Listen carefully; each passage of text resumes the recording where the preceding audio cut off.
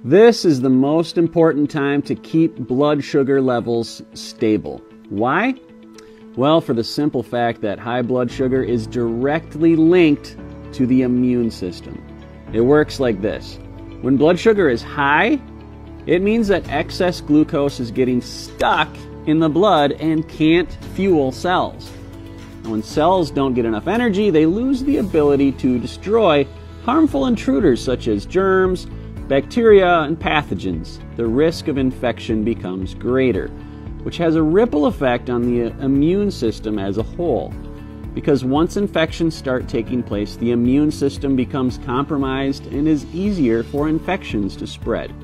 This makes it even harder to keep blood sugar in check as the cycle repeats itself. This is most likely why so many type 1 and type 2s in the news are getting sick right now. But here's the good news. What happens when blood sugar is normalized?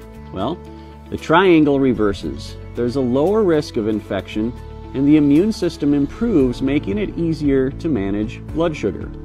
So the big question is, how do we naturally drop blood sugar so we lower the chance of getting sick?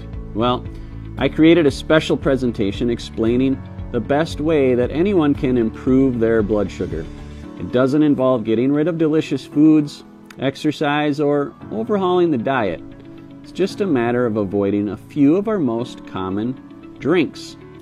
When those drinks are avoided, the most powerful blood sugar enemies are avoided as well. Tap the button below to begin.